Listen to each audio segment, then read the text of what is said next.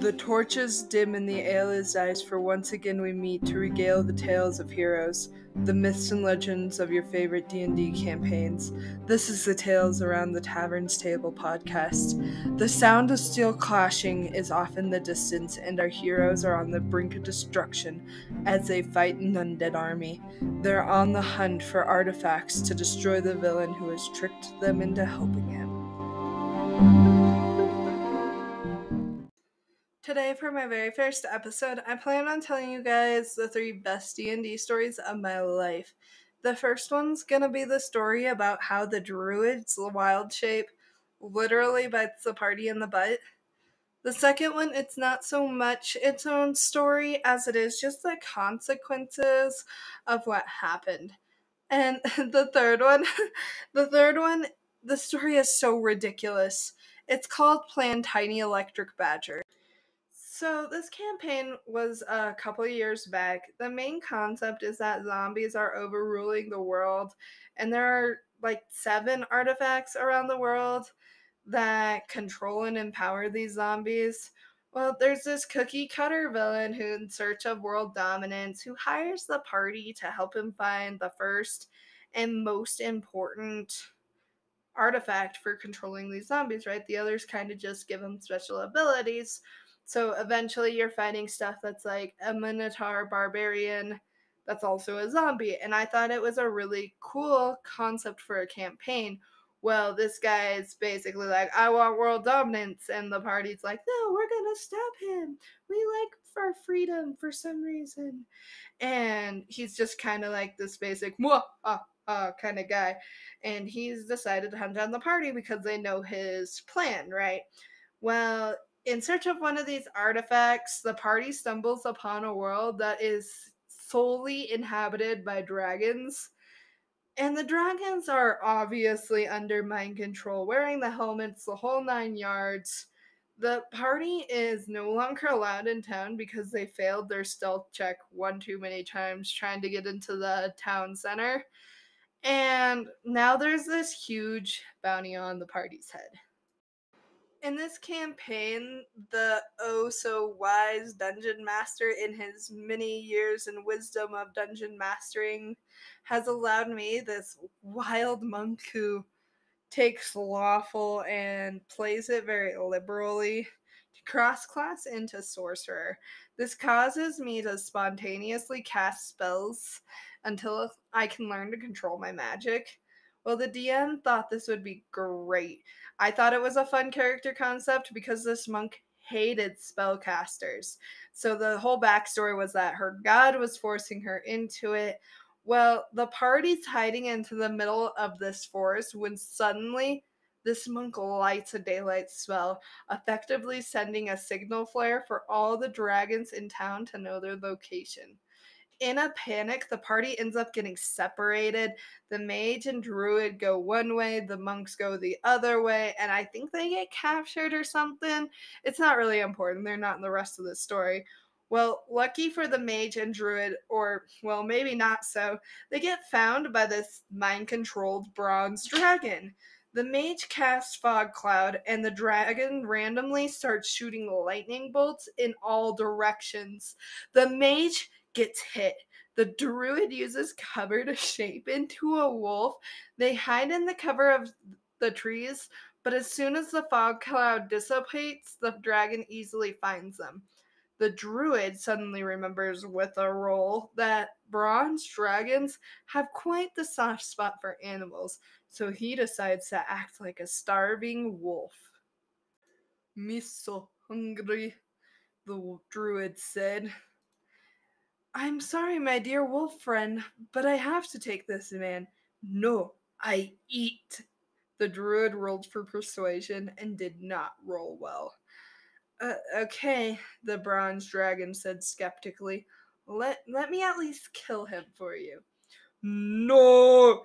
Desperate, the druid takes a bite out of the mage's leg, knocking him to 0 hit points and knocking him unconscious. "Me hungry now!" Finally, the dragon leaves the druid to his meal, but not before stripping the mage of everything, since the wolf, quote, didn't need the extra to cut through. The druid immediately healed the mage and both survived, though their pride was a little wounded. Now, can we just talk about the voice I made for that druid? No! It's like Russian, Spanish. It was a weird accent. I'm sorry. I was just feeling it in the moment. All right, guys, it's time for our second quote unquote story. Well, I say it like that because really this is just a continuation of the previous story. As you guys surely remember, if you don't, I'm concerned about your short term memory loss. The mage lost everything in that fight with the bronze dragon. This included his armor, this included his spell book. Well, the monks ended up making their way into town somehow. I think they used disguises. And they see the mage's spellbook up for sale. So, being the good, lawful citizens of the world they are, they buy that and a second journal. um, they didn't like this mage because a little bit of backstory, the mage was absolutely racist against dragons. And according to lore, all sorcerers have dragon blood in their lineage. Well, the same monk that was cross-classed into sorcerer was a Kala Bahamut, which means, well, she looks basically like a half-dragon. And she would do anything for her god. That means if Bahamut says, you need to drop dead right now, she would drop dead right now. Well, they skillfully took the mage's spellbook and the new journal and swapped the bindings. And in that new journal, they wrote absolute gibberish in Draconic. This was the only language the mage didn't speak because of his racism. For so many sessions, the mage was trying to figure out why he couldn't use the book. In hindsight, this definitely shouldn't have been allowed. This is not lawful behavior, but it is such a great story, and I'm so glad the DM let me do this. Well, this mage cast every spell he could think of to read the book, and because his book wasn't magic or his spell book, he couldn't read it. This went on for sessions. I want to say this went on for like 5 sessions. Finally, he found some dragons to decipher his book, and the look on his face when the DM told him it says Wingardium Leviosa in Draconic was so priceless. I think the guy was actually mad about it too, but I was laughing so hard I did not care. All right, guys, it is time for our finale. Plan Tiny Electric Badger. I'm sure you guys aren't going to think the story is as great as I do, but it is still a meme amongst our D&D group. So, at this point, the party has learned that electricity disables these helmets and pretty much deduced that the restricted part of town was where the control center was for all the helmets. Now, we had made this plan, absolutely foolproof plan, for the druid to wild shape into a mouse, and he was going to sneak into the control center and use lightning bolt to disable all the helmets at once. Well, I'm sure you noticed that the plan is titled Plan Tiny Electric Badger, not Plan Tiny Electric Mouse. He wasn't high enough level to shift into tiny creatures, which a mouse is classified as a tiny creature. So he decided he was going to go in as a badger instead. He was going to go in as a badger, but make himself tiny by casting reduced size on himself. I don't understand why we thought that it would make more sense for a tiny badger to go in instead of a regular sized badger. Like, going in as a badger, he's in enough of a disguise that nobody's gonna know it's this druid. It doesn't make any sense. But it's apparently what we thought made sense. We thought this plan was absolutely brilliant since just a few sessions ago we learned that bronze dragons have a soft spot for animals. He was gonna come up with this whole sob story about how he was the runt of the litter and he was going to basically break this dragon's heart if he got caught. That way he didn't just instantly get incinerated. Well, about halfway through this plan, he realized that he didn't know how to act like a badger, and so he decided he was going to cast Summon Monster to summon a bunch of badgers and study them. Oh my gosh, it was interesting to say the least, watching the dungeon master try to figure out how badgers act. He was all like, "Hey baby, how you doing? You wanna you wanna do some badgery things off in the woods?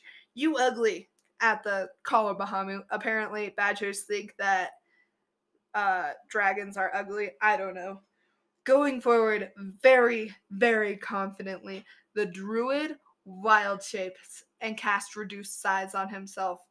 But sneaking into the control center, he gets caught by this gold dragon who makes him dig up gems. He didn't make the druid do anything else. So he totally could have just gone on with the plan. But I think he was just so flustered at this point. He just returned to camp. He could have gone through with the plan. Nothing else would have happened. The dungeon master even pointed it out. He was like, "The dragon didn't hurt you or anything. He just made you dig up like 2 or 3 gems and then sent you on your way. What are you guys doing? This was a dumb plan to begin with." I don't understand why this was such a great plan in our heads, but I still think it's hilarious. All right, guys, I'm done torturing you. Thank you so much for listening. I'm going to continue to post on this podcast. I'm not really sure how long, probably until I run out of D&D stories or until I realize nobody really wants to listen to them. But if you guys have any great D&D stories, please email them to me at aroundthetavern'stablepod@gmail.com. And check out our store on the crafting tabletop at etsy.com. And I might be adding a Plan Tiny Electric Badger t-shirt to that shop soon. All right, thanks again.